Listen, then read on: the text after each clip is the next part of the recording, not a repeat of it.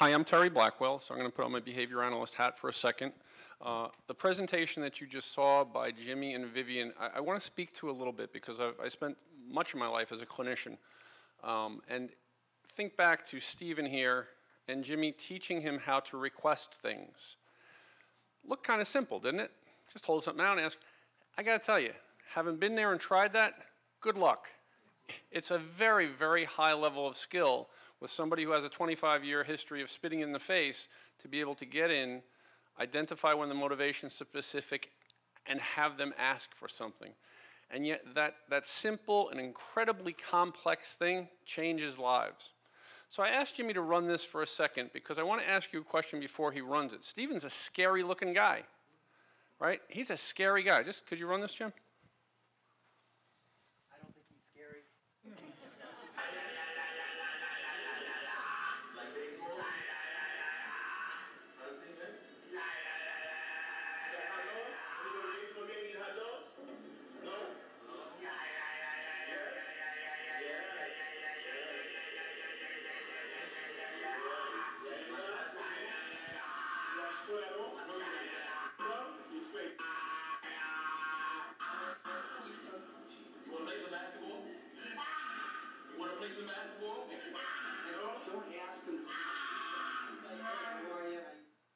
Okay, thanks. And if you can go to the presentation on RBT.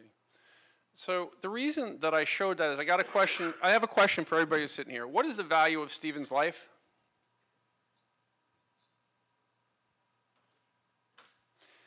Is that answer different if this is your son or your brother?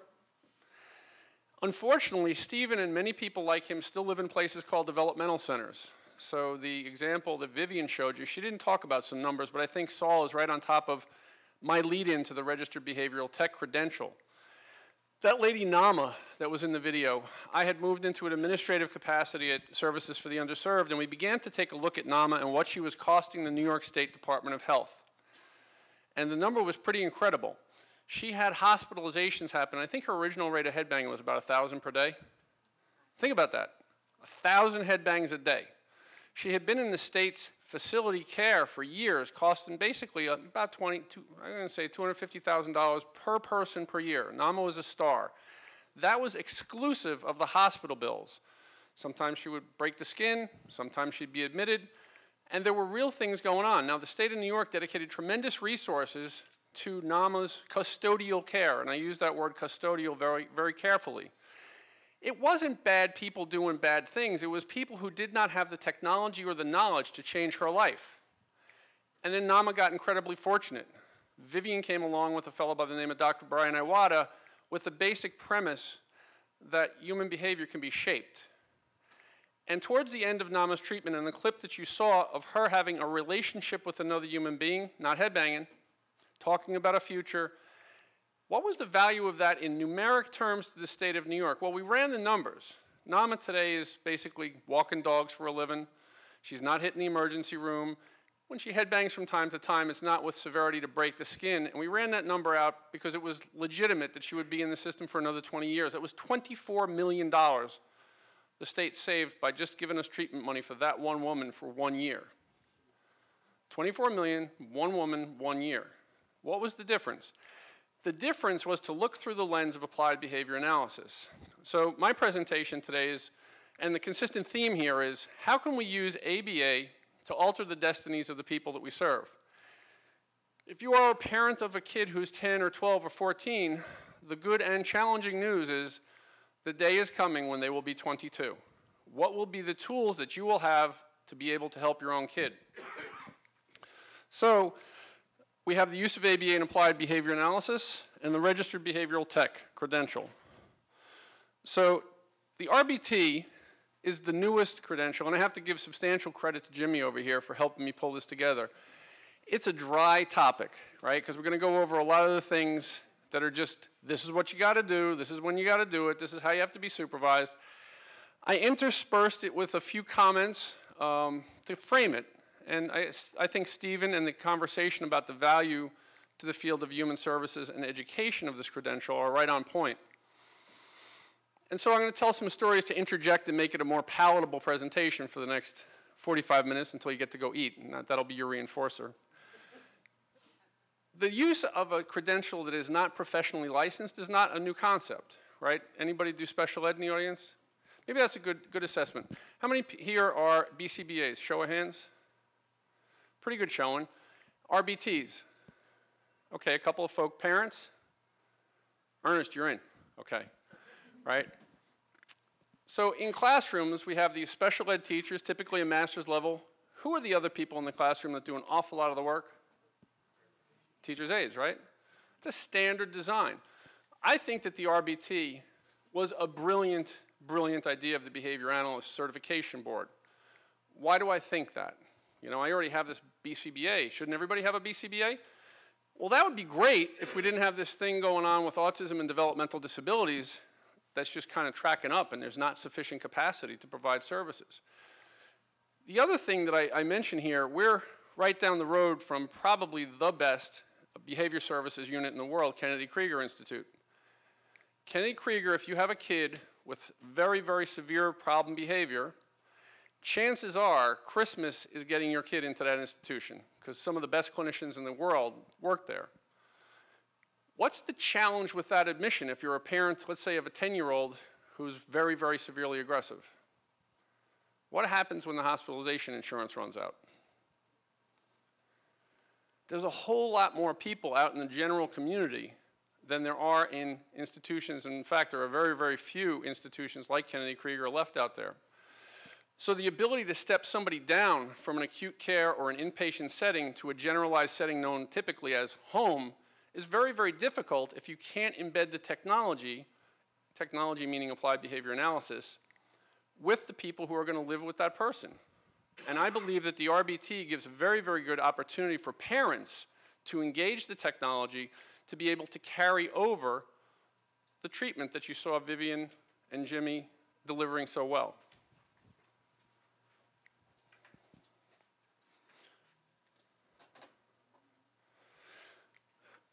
So the focus of my presentation today is on how can we use the RBT credential both to revitalize human services and education.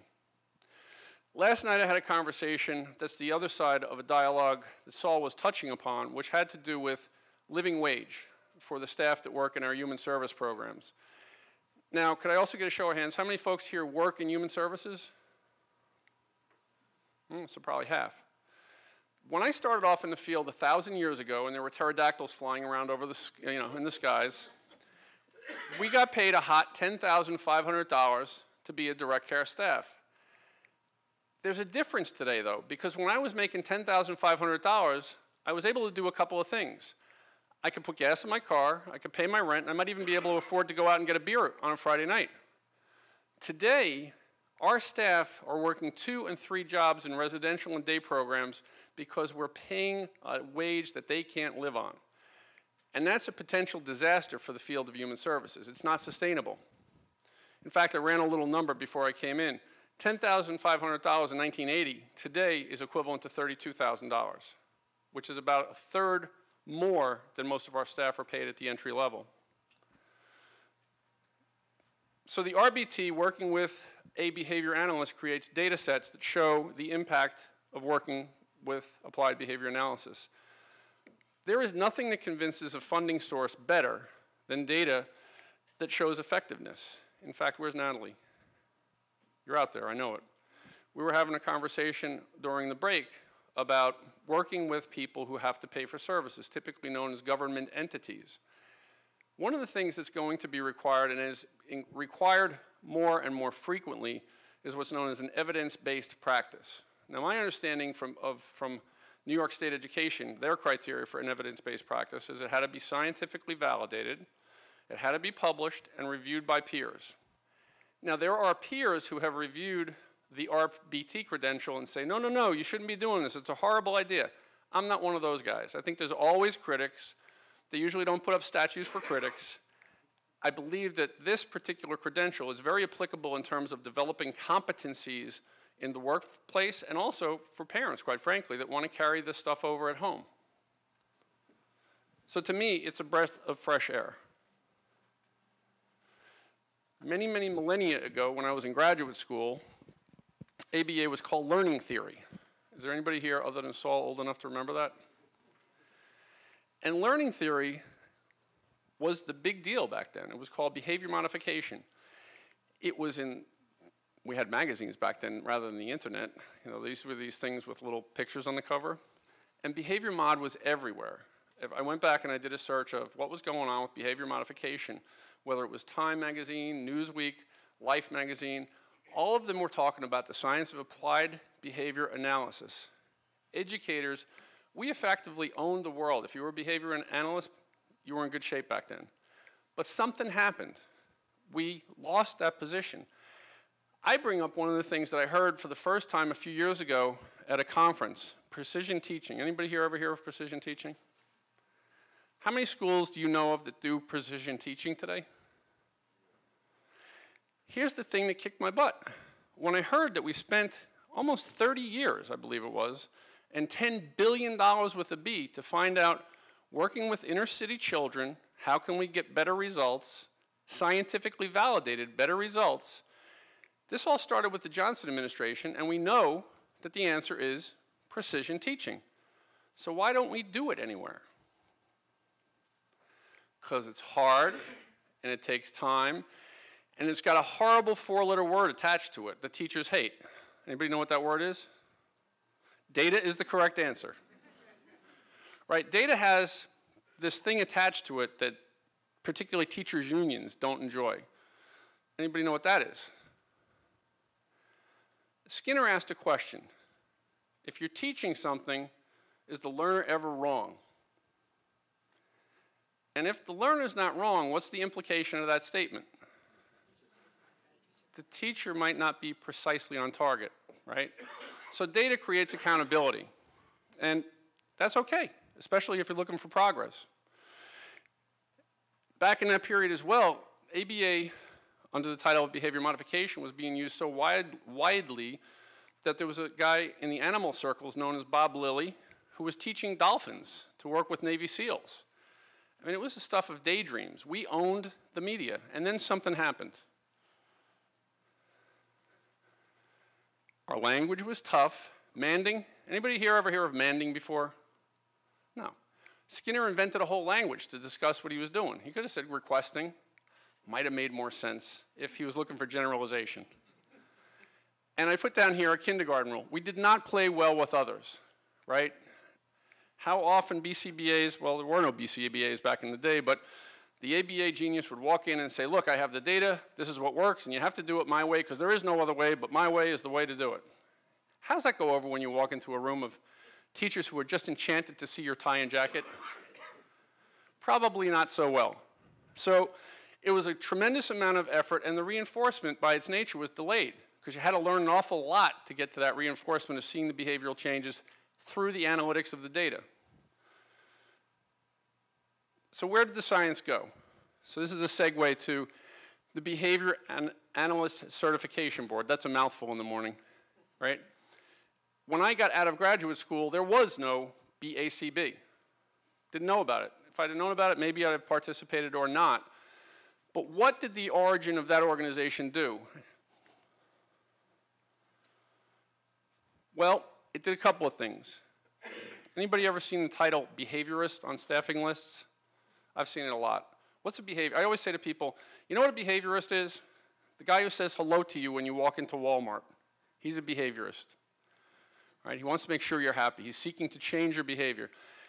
But the vagaries before the Behavior Analyst Certification Board were there were no controlled titles. They were smart out of the gate. They trademarked and registered the BCBA and the BCABA, which is typically the assistant level who practices under a BCBA. There are both doctoral level BCBAs and master's level credentials. They established with some really, really smart guys standards and practice guidelines. I'm going to bet that Saul was involved in some of that. Right? So if you've taken the test, blame him.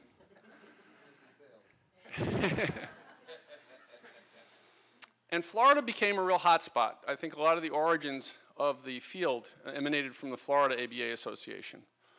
So over time, behavior analysts start to promulgate, and we get senior researchers and practitioners buying into it. The technology is still hard, But guidelines arise, such as an article that we were talking about on our Learning Collaborative, the guides, the right to effective treatment, which are still very, very important today, and really before that didn't exist. So about the Behavior Analyst Certification Board. For those of you who are board certified, you know a lot of this.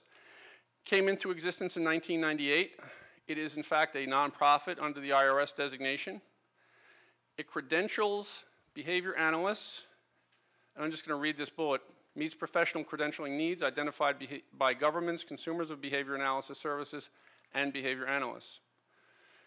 The BACB certification requirements undergo a regular review according to international standards that grant professional credentials.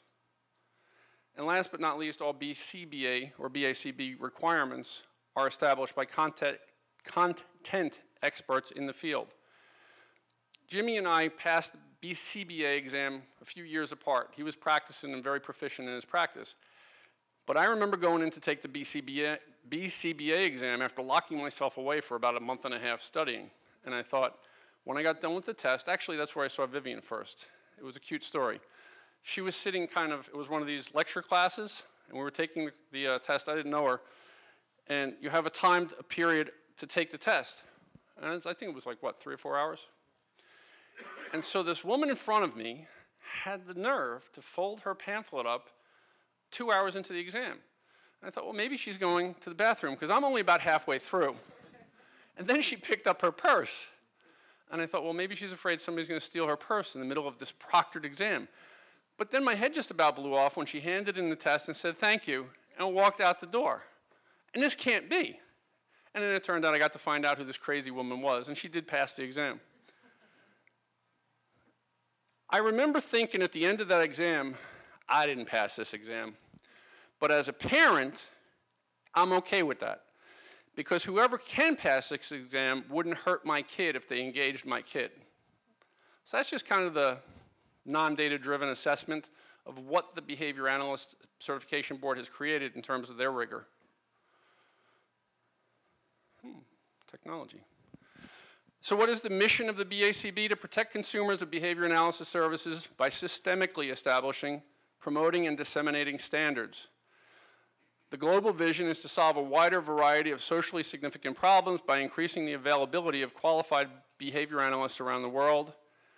And the core values, as an international nonprofit, standard-setting organization, the BACB is responsive, data-driven, and accountable, which is a long-winded way of saying, let's make sure that the representation of the practice in the field is done in such a manner that parents, consumers of services can expect and obtain consistent results when they engage behavior analysts.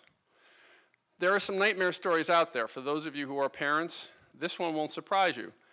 In central New Jersey, down by the Toms River Aquifer, we're talking about it today a little bit, Vince Carbone was working with Jimmy at the time, came into the area known as Brick Township. Well, the Center for Disease Control had put up a report online that said that Brick Township was affected by the water in the Toms River Aquifer. If you'd have to almost know the geography to make sense of it. It was the area when New York City 100 years ago had to dump all their trash, including all their heavy metals.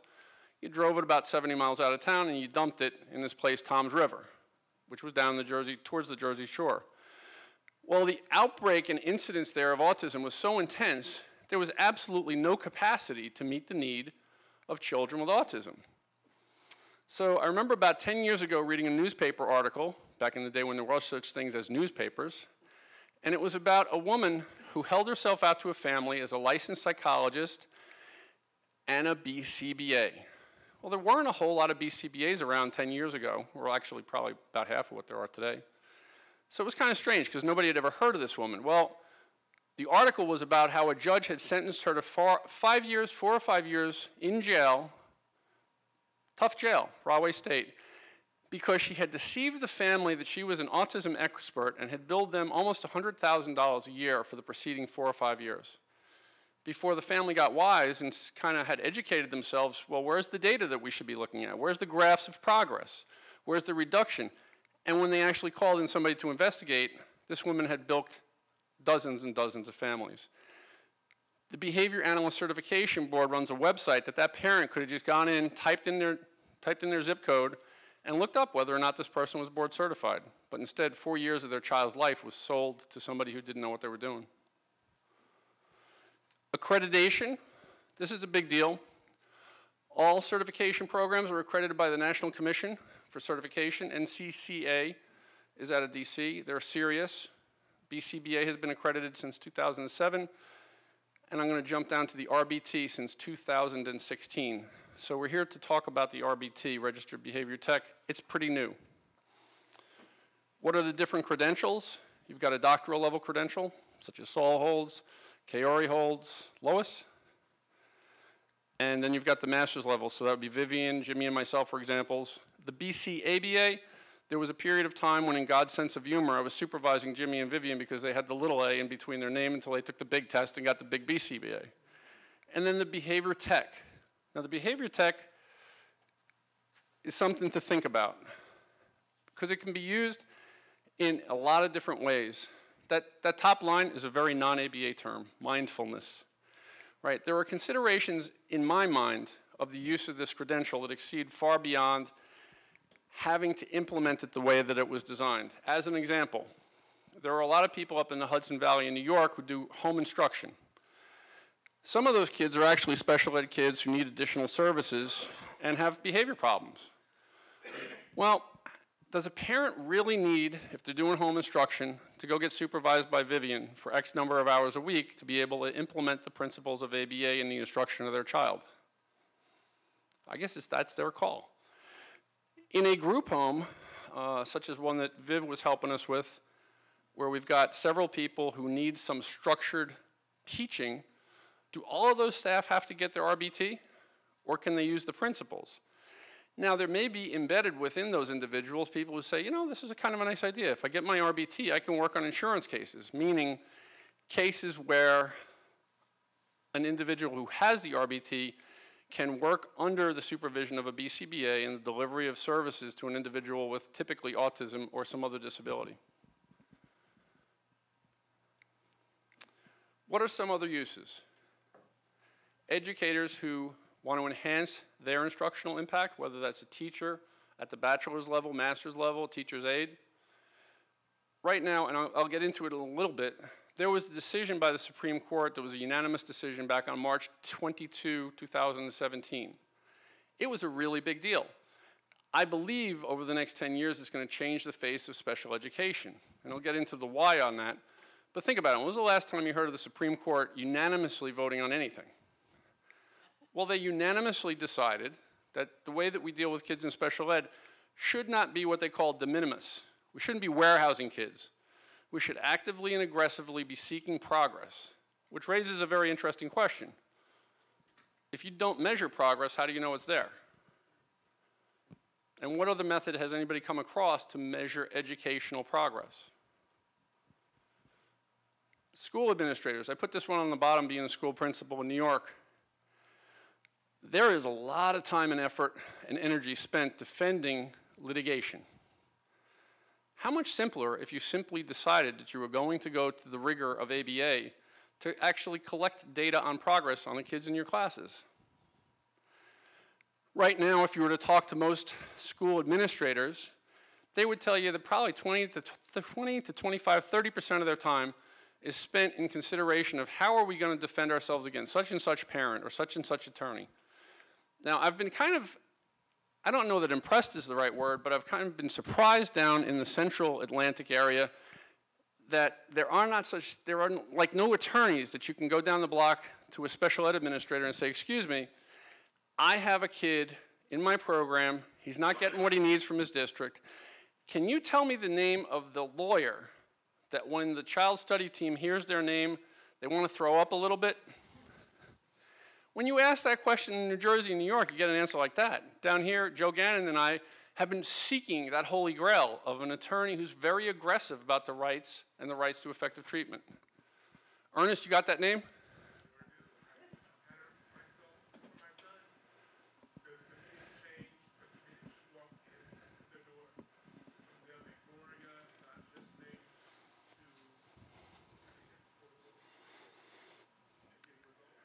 All right, you see that guy sitting right down below you? He's the agency's attorney, so give that, and he's also a doctorate in education. He needs that name. And last but not least, I put in here, under special education, there's something called related services. And so I'm a loner on this one, but I think the treatment team, whatever that looks like, occupational therapists, speech pathologists, PTs, OTs, nursing, could benefit from the educational component of the RBT. Not saying that they want to go back and become RBTs, but if they had the education, the ability to interface when Vivian's working with someone and not accidentally reinforce them based on the function of the behavior would be tremendously valuable. I had a dream. So consideration, I did get into a little bit of the review of that Supreme Court decision. It's the case of Endrew, E-N-D-R-E-W, versus the Douglas County School District. The family basically came to court and said to the court, look, our kid's being warehoused. The same exact thing you're telling us is wrong with him and that you're going to take care of in first grade, we're having this conversation in fifth grade, and he's not making any progress. You're not showing us any data, you're not showing us that he's getting better, and it's simply unacceptable and inappropriate. Well, what did the court say about this? First of all, they were unanimous in their decision, and they used the term that an IEP, which is the individual education plan, must be appropriately ambitious. Let's think about what that term means, because there's going to be a lot of lawyers thinking about what that term means over the next few years.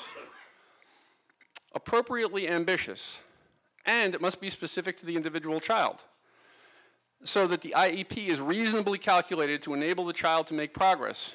Again, back to the question, how can you document that the child made progress and that the IEP was appropriately ambitious if you're not measuring baseline treatment outcome?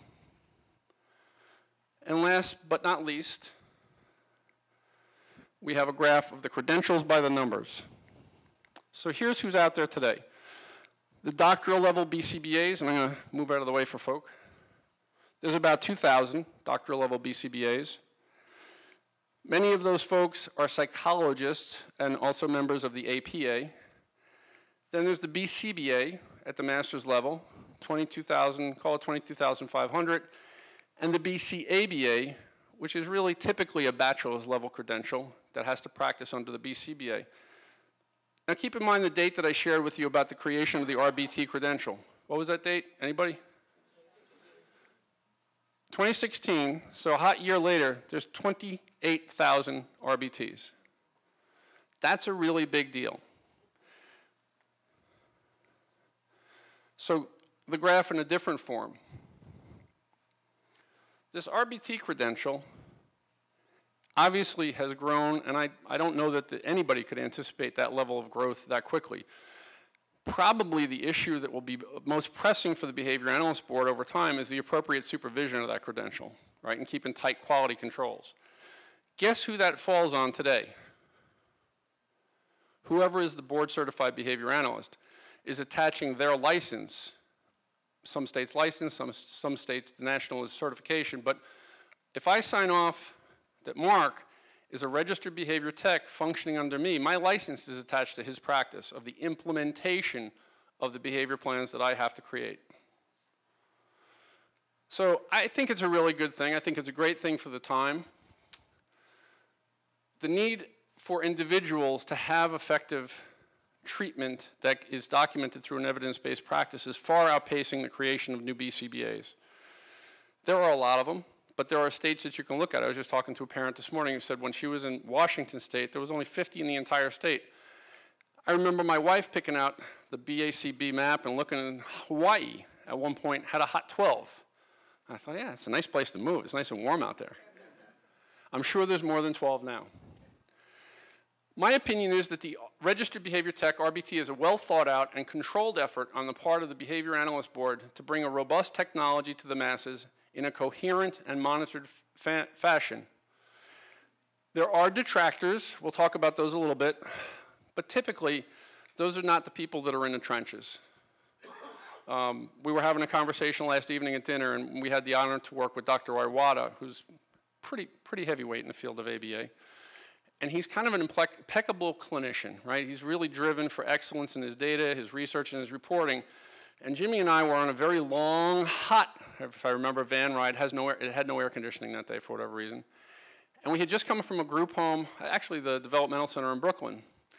And we were talking about the application of the science in community settings. And what he said was pretty critical to me was, you know, I realize when we come out and we come back from these places, you guys are dealing with all sorts of variables. Staff turnover, you know, staff not showing up. Staff essentially saying, I'm in a union, I don't have to do what you tell me to do, right? Facility issues, all these other variables that are very, very controlled when you're in a clinic, but out in the community, you don't have that much control. The only control you have is over your clinical discipline. So here is the growth of the credentials by the numbers over time. And as you can see, things are spinning up rather rapidly.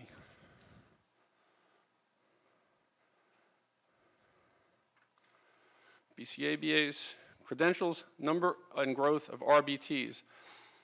This graph to me indicated that there was a tremendous demand for the credential. It was actually created earlier, it was certified in 2016, but you can see that out of the gate there was a pent-up desire for folks to go out and get some sort of designation that they knew that what they were doing. And so I'll tell a story related to this because otherwise just the numbers and the graphs get a little boring. Years ago, Vivian and I met, well actually I met a mom coming off of the school bus with a kid who was a big human being. I get big human being. This kid was about this tall, but he was the front line of the Green Bay Packers at the age of maybe he was 10. And mom was taking him, she was a school bus driver, taking him by the hand, and it was at the special ed administrative building in the school district I grew up in, actually. And I was it was the middle of the school day, it was unusual, and she was going to meet with the director, and I was meeting with the director. So the director had contrived an opportunity to kind of tweak me a little bit. Said, I'd like you to meet Mrs. J, and this is her son, Francisco.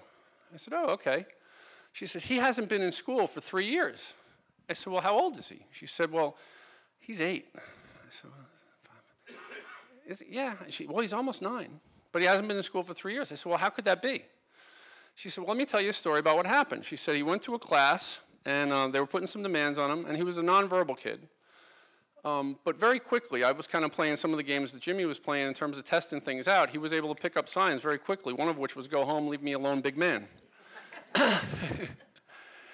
And so I listened to this story, the nightmare story of the mother saying, look, you know, he in my language, inadvertently reached across to get the teacher out of his face, and he accidentally scratched her retina.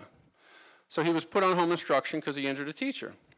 So next year, they bring him back in September, and I believe at that point he was either in 1st or 2nd grade, and they have him go into an instructional environment, which is oh so much fun after you've been in kindergarten, right? The children's garden to let's read academics and do math now. It's all good.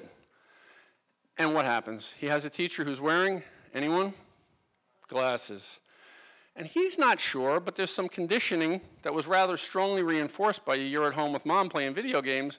And this time he does reach out and he does damage. He really scratches the teacher's eyes or the teacher's eye. He goes out. There's no chance this kid's coming back. And he's labeled as he's a tough kid. He's Steven, right? 3rd year they send him, what do you do when you can't serve a kid in district? Because he's dangerous. You send him away to somebody else's district. So, you know, just because the sense of humor of the universe, he goes to the new school. He's now pretty sure how he gets to go home. And what's the 3rd teacher wearing? And so that's how he ends up. He's not in school for a while. So Vivian and I get involved, and I basically, it was one of these sales pitch things. I said, look, we got this kid. He's a tank. But I think he has the capacity to learn relatively quickly communication stuff. And if I'm not mistaken, he's probably got this function going on where he wants what he wants it, which in the fancy language is, right, socially mediated positive. Or when you ask me to do something, I've learned if I scratch your eye, you go away, right, escape maintained. We implemented a program that really, at the end of the day, you know, she was very, very good on the adaptive side. I was kind of the guy, get down and give me 20 from the Marine Corps. And the combination of that, we were able to get a little bit of a reduction right out of the gate on the severe problem behavior. But the people who today would be called behavior techs had to be wearing cardiac face shields. Do you remember that? I mean, this was, we were doing battle. I gotta tell you, if we hadn't had, I think it was 5 total, 5 people, who would today be registered behavior techs, that kid would still be he'd still not be at home. He'd probably be in a hospital ward somewhere tranquilized, because you see, the label had been already attached to him at an early age. This kid was a monster. The district did the right thing and gave us a few years to work with him, and it was an expensive protocol, but I always come back and I say, compared to what?